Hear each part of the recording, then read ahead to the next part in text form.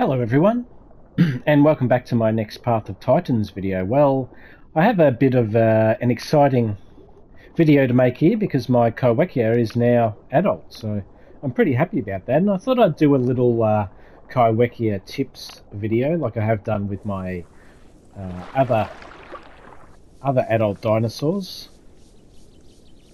But yeah, I'm really happy to have got to adult now. It was a bit of a grind at first, but once you get to sub-adult, I find that this dinosaur is so much better. Once you get your abilities, you become a lot more mobile. You become a little bit better on the land, and you're able to, when you have a longer neck, you're able to reach further, which is a bit of a bonus, which I'll explain. I'll explain that shortly. But it's a pretty cool-looking dinosaur. Now I'm going to come under here and let's have a look at the adult Kaiwhekea. Now I was pretty happy with the way the design of my dinosaur came up. I don't think I'm going to buy a skin for it or anything. I'm really happy with the way it turned out. It's pretty cool when you have a play at creating this dinosaur. Some pretty good look to it. Now I don't really have anything at the moment to show you comparable size. It is quite a large dinosaur when you're an adult, but you don't really realise how large it is when you're in the ocean because, yeah, you very rarely see any other dinos. Last time I was on, I did see another Kaiwhekea out here in this kelp forest area. I did a quick little bit of questing with them. I also have bumped into a couple of Sarcos now who have tried to attack me unsuccessfully. In fact, this dinosaur doesn't even have a... I believe it doesn't even have a single scar on it. But yeah, it becomes a real joy to swim around. I'm going to show you the how fast this dinosaur can be. So this is your normal speed. Just going to show you here. So as you can see, it's not super fast. That's a faster swim. And of course you also have the speed sort of dash, which is this one here, which gives you a good bit of propulsion. And then I will show you also the joy of doing that up here and doing a huge leap out of the water, which is, yeah, a lot of fun and very entertaining for any other dinosaurs in the area. It's quite good on the surface as well. I'm going to show you. It's reasonably fast. It is the fastest swimmer. As you can see, when you sort of sprint swim on the surface, it's quite fast. And the stamina drain isn't too bad in the water. You can travel quite far like this. And you can also do the swim backwards trick, where you gain your stamina turning backwards. Now the main reason why I got onto the Kaiwhekea now is that I wanted to get to adult stage before there ended up being too many sort of ocean going creatures for competition and fighting particular people that KOS. So yeah, I thought it'd be a good opportunity to get to learn the map and get a bit of a heads up about the oceans before I start doing the next dinosaur, which I believe is coming in, which is the sort of dolphin-like dinosaur, which I think is going to be great fun. And I'm really looking forward to getting on that dinosaur and growing it.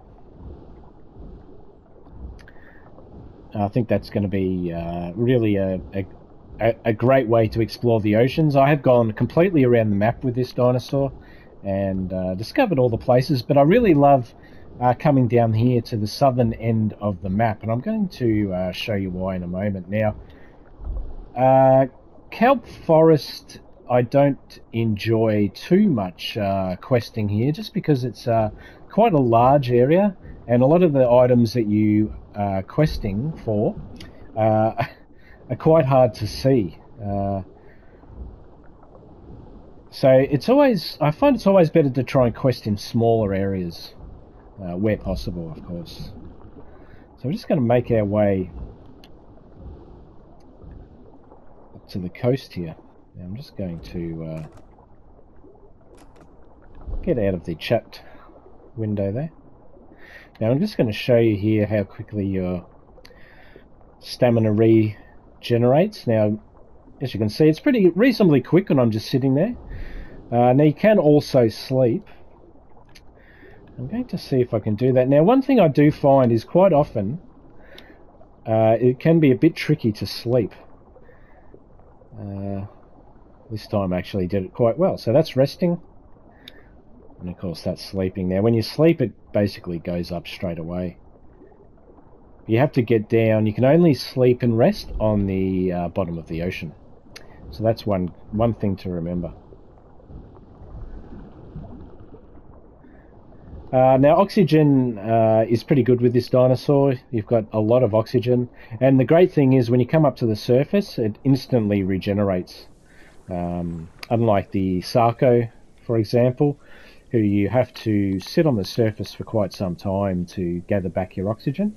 Well, the Kaiwhekea does it instantly, so that's really good. In fact, you can just come up and jump out of the water and come back in and you're full of oxygen again. So we're just going to travel along the coast here for a moment, and I'm just going to talk about the Kaiwhekea a little bit, and my experiences, and then I'm going to take you through the abilities that I'm using and how much they change this dinosaur, and they really do affect this dinosaur massively. So one thing I like to do is come along the coast here and just check out if there's any other dinosaurs, and sometimes if there are any, I come down here and I do some jumps, and I like to entertain the other dinosaurs, and I usually sit there and watch for quite some time. So of course we're at Young Grove right now. Now early on I found there were no other creatures in the ocean, but recently a lot of Sarcos, including myself, I just went onto the beach there. A lot of Sarcos, including myself, have had to go into the ocean. The rivers now are a really overpopulated place and very dangerous. Now, I would say the same for the Kaiwhekea, although you do have speed to escape. You really have to watch out for all the aquatic, well, what can I say, aquatic going dinosaurs. Spinos, in particular. Of course, Sarcos are going to have a crack at you. But I do find that the river's now just full of megs, and they really ruin it for all the water-going creatures. So you'll now find that a lot of Sarcos out here in the ocean. It makes a lot of sense. You don't have to go on land. You can collect, like we've got here, turtle shells. You can collect shellfish, sea anemones, starfish. Whereas if you're like a Sarco, for example, and you're in the river, or as a Kaiwhekea, I guess, it's quite difficult and dangerous to collect things like mushrooms, etc. when you have to go onto the land where other dinosaurs are going to easily kill you. So the only thing I'll say as a Kaiwhekea, the only danger really at the moment are Sarcos that are in the ocean. So just keep an eye out when you are under the water, because obviously you can't really hear other dinos under the water, and they will sneak up on you. I've found though that every time they do, they're trying to do their power bite. I can't actually remember the name of it now, but it might be crushing bite. So you can usually hear them building it up, and you can just, as soon as you hear that noise, you can just do this and get away, and they've got no chance at catching you. And it's a really nice time of the day out here on the ocean. Now things like the quest that just came up, like deliver 5 clams, I wouldn't even bother doing something like that. I'd just go to a different area. Your bread and butter quests are going to be collecting starfish, collecting lake sponge, and collecting anemones. You can get those really at any of the locations. I particularly love Azure Reef. and we're going to head over there shortly. But I just want to show you the point up here on the map, and then we're going to head out into the ocean.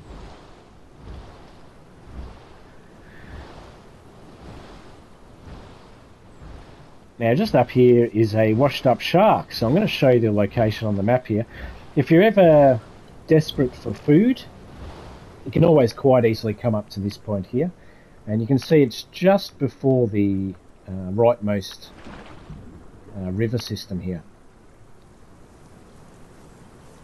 Now, when you're very small, you can't go very far onto land at all, and you'll find the washed-up sharks are really not something that you'll be able to eat from. You can quickly go and grab a piece and get back to the water, but you can't stay out of water for long. But once you're a larger size, sub-adult and adult, you can actually get out of the water for a little bit longer. Now, what you're going to notice when I come out of the water and I go towards the shark is your water level is going to drop. Now, at first it's not going to drop much because you actually stay wet. But as you dry out, the water level drops considerably, and you do not want to go too far from the water's edge. You've got to get back to the water quite quickly. So just keep that in mind whenever you do go on land. I'd recommend going on land as little as possible. But the one great thing about being an adult is you can see how long my neck is now. We can actually reach very far, and I'm going to show you a bit of a trick.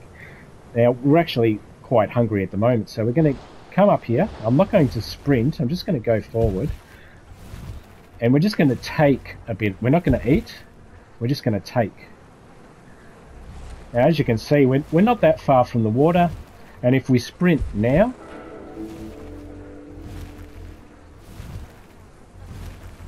you can see our water level going down very quickly. But as soon as we go back, we're all right, and then we can just swallow that piece of meat. Now, you can rinse and repeat that and fill your food levels up. But of course, the food you're really going to be looking for as this dinosaur is the fish in the ocean. And they're very easy to catch with this dinosaur. You're a very fast swimmer, and there's a lot of fish everywhere. Of course, if you go into the rivers, you'll find them even more. But we're just going to do that again. So as you can see, we can, as soon as we come up to, this time I'm going to eat, I'm just going to show you. But you can see we're quite far away. Now, while our stamina is going up, you'll see our water level is going to start going down, but it's not too bad. Once you start moving, you can see it really starts to drain. But as an adult, it's not too much of a worry. But when you're small, you definitely want to focus on eating fish, as you really cannot spend far out of the water at all, and can't go very far onto land at all either. So what we're going to do, we're going to come down this way, and we're going to head towards Red Island. Now we can collect some starfish here in Ocean Stacks. Now Ocean Stacks is quite a large part of the map, and it goes all the way along the coast here. What I usually do, obviously I don't really need to quest at this stage, but if I am thinking about doing a quest, I usually will quickly have a look, see if I can find some starfish, and if I can't, then I'll just leave the area and go somewhere else. You know, there's so many areas to quest in the ocean, and you'll never be short areas to do easy quests in. Now the starfish one is pretty good. Generally you only have to get 15 starfish, which is pretty easy, and you usually find them either on top of rocks or in sandy areas, very similar to places where you find these anemones. So it's quite odd just to find one lot of starfish by themselves. Yeah, there'll probably be some on here as well. Oh, as you can see, the power in this dinosaur when you get bigger is quite good. Oh, there's heaps up here. So it's good when you only have to get 15 starfish. It's really not many at all. And then usually the next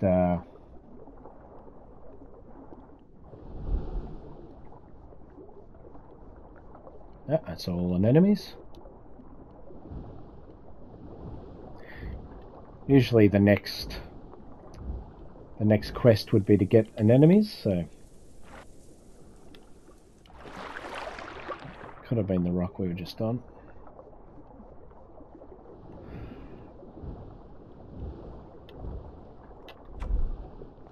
There we go, nice and easy. So then, yeah, while we're here, we might as well get some anemones, hey? Now, these, like I said, these are very easy and they're very common. Pretty much every location you go to will have these challenges, and the lake sponge challenge.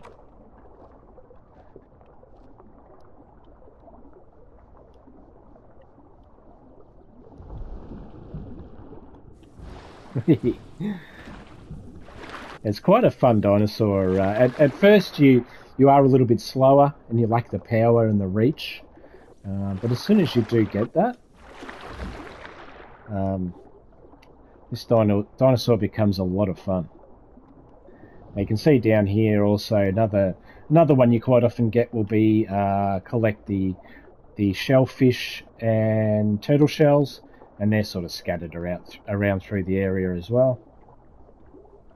Usually all of these rocks have anemones on them. Now just keep in mind, yeah, always keep an eye on your oxygen level. It's quite easy just to pop up and grab some oxygen whenever you need to. Okay, so the turtle shell and shellfish I usually don't bother too much with. I go for the easier and quicker quests. But yeah, look, that's up to you.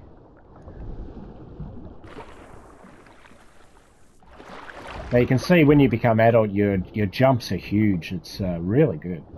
Now I'm going to show you another area on the map here. Now as you come to Red Island here, we head over to the closest point between the mainland and Red Island. I'm going to show you an item there. Now if you are in ocean stacks and you need turtle shells, you can quickly do a quick run over to Red Island here, and as you can see there's usually this turtle shell right there. There's usually a lot of turtle shells on the coast here,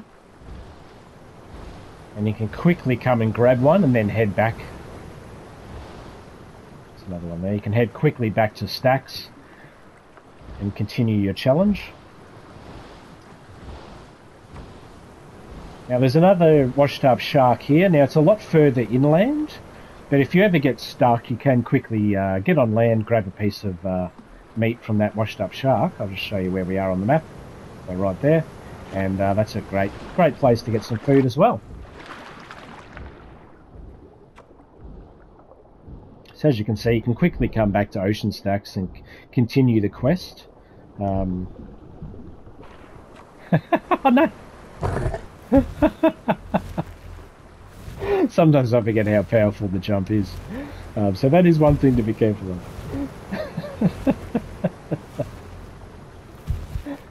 Alright, so as you can see, this is not a land dinosaur at all. And if you think this looks bad, wait till you're a juvenile. But as you can see, the beauty of being an adult and having the long neck is you can reach onto the shore quite comfortably. And you don't have to put yourself in too much danger. Now our health regen, as you can see, is pretty good. Pretty much goes straight back.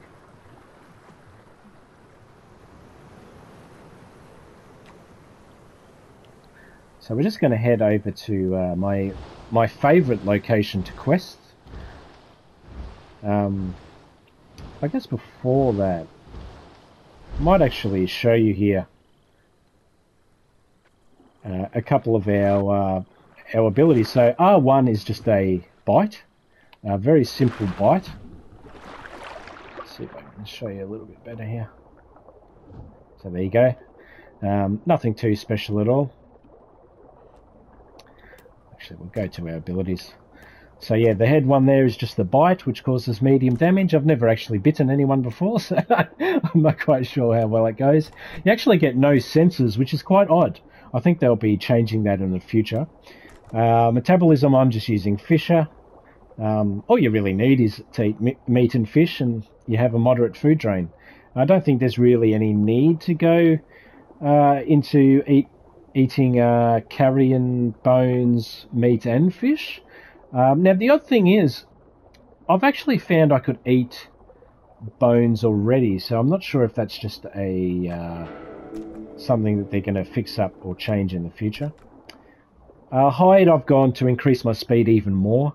I think that's the best way to go. I don't think resilient scales is necessary at all. Again, I've got increased stamina regeneration by 30% when in water, which really helps. And I think, because you're swimming the whole time, that's the best option. Now, fall damage is what I just did. So if you think you're going to be landing on the land a lot, that's probably the best idea. Beachcomber, look, I think that might be okay, but you're really never on land, and there's really no point to it. Back limb. So we've got our two here, and these are the ones that I've been... So lunge is what I've been using, which basically gives you a huge lunge in the water, which allows you to jump out of the water and escape other dinosaurs or just have a bit of fun, chase other fish. Then you've got barrel roll, which actually damages things in your path. Now, I think this might be handy in the future when there's other dinosaurs attacking you in the water. Right now, there aren't really any. But I guess you can sort of barrel roll into people. And you can also, it also gets you charging forward, so that's this one here. And then you've got your lunge one. Just have to wait.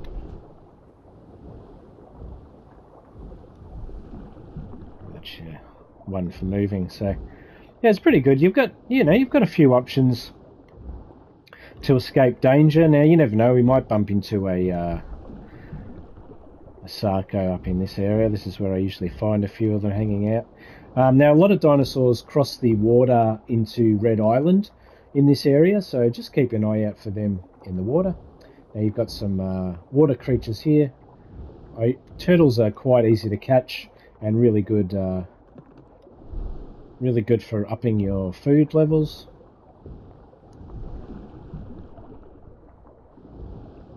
But yeah, there's always heaps of food in the ocean.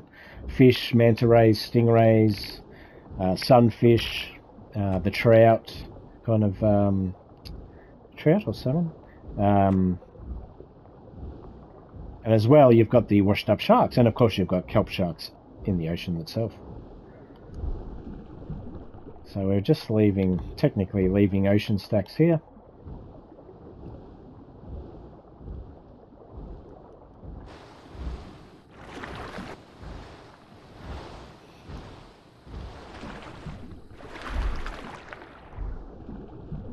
Okay. Now this is actually my favourite place for questing now.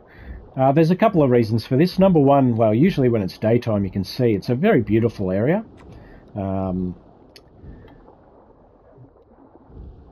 Now Azure Shore, I very rarely have ever had to collect rocks here. That's quite funny. Okay, so anyway, you've got the collect rock quest, but most of the time you will get lake sponge, collect lake sponge, collect anemones, collect starfish. They're the three really easy ones. Now, one thing I will say is, yeah, just be careful, as this location now has become a bit of a favourite spot for Sarcos. I think just because it's easy to quest in, you're near Red Island, you're near a home cave, and the oceans are very safe. So, if you are at Kaiwhekea, just be careful in this area for Sarcos sneaking up on you, as they do. But yeah, in the daytime, this area is just beautiful. You've got all these little reefy outcrops. It's really nice swimming around here. And there's usually a bit of food around here as well. Oh, here we go. We've got a manta ray. If we were so inclined, we could catch that as well. So yeah, this is just a really great area to hang out in. And usually if I can just bring it up here, I usually use this home cave down the bottom here, which isn't far. And as soon as you come out of the home cave, you've got Azure Shore. Sorry, I might have called it Azure Reef before. You've got Azure Shore just to quickly go into and do some quick questing for some easy points. Now, this is right on the edge of the area here. But I'm going to show you. I'm going to skirt the edge here. So if you come along the edge, along here, come to the very end. It's a little bit more difficult here at night, seeing everything.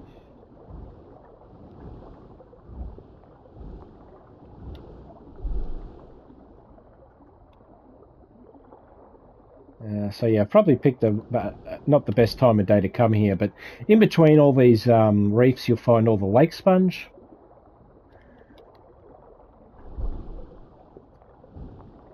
And down along this area you've got quite a lot of starfish. You can see huge clumps of starfish, which make the starfish quest very easy. And if you sort of come straight up and to the left a little bit from the home cave, which is this side, you will find, as someone has already come here, of course, so there's more starfish here, heaps more starfish. You'll find all the anemones. Now you can see again, this area just is really good for questing. There seems to be large amounts of everything sort of grouped together, so a lot of the quests are, yeah, quite easy to do here, so it's just a nice, enjoyable area. Just trying to... It's actually been a little while since I've been back here. I always thought there was some anemones on here. Here we are.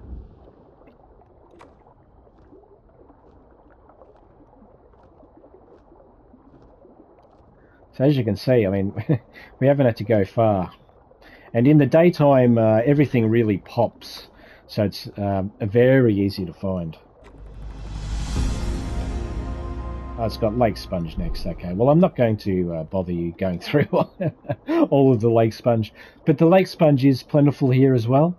So, you know, don't hesitate to do that quest as well. I'd usually do that and then start... Whoa, here we go. So we've got a little baby, a little baby Sarko. So yeah, a lot of people are coming out here now to quest. The river systems are really becoming clogged with all the other dinosaurs, and it's just becoming such a dangerous place. So you'll find, yeah, a lot of Sarkos are coming out to the ocean now. Now usually I would open the menu here and have a chat with him, but of course we're doing the video here, so I'm not going to be doing that. So let's scoot on down to the home cave, and then I'm going to leave you. So yeah, so the home cave is very easy. It's just down around the corner here, basically. And then the good thing is, yeah, when you come out, you've got Azure Shore right there for very easy questing. So I highly recommend all of this area of the map. And I do really love this dinosaur. It's been a lot of fun and hugely different from all the other dinosaurs. Now, of course, that's sort of stating the obvious. But the home cave is just down here.